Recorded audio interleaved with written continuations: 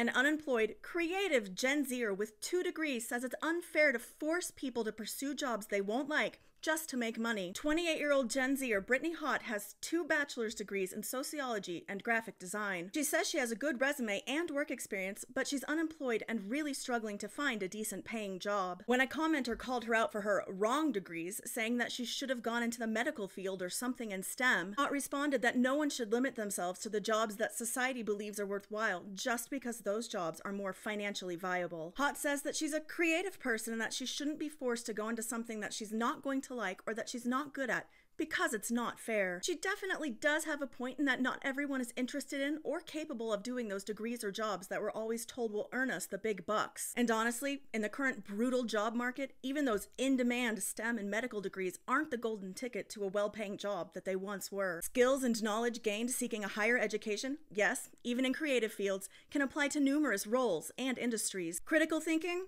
That's a pretty useful skill no matter what you do. And the average American employee changes their careers between 3 and 7 times during their lifetime. So a focused degree is less important than being a well-rounded job candidate anyway. But let's be real, under capitalism, it does make some sense to take finances into consideration when choosing a degree, a career path, or deciding to skip college altogether, because you still have to eat and all that. However, for many, success is measured by more than just money, and they deserve to pursue what will make them feel fulfilled while also earning a living. What do you think? Are creative degrees worthless?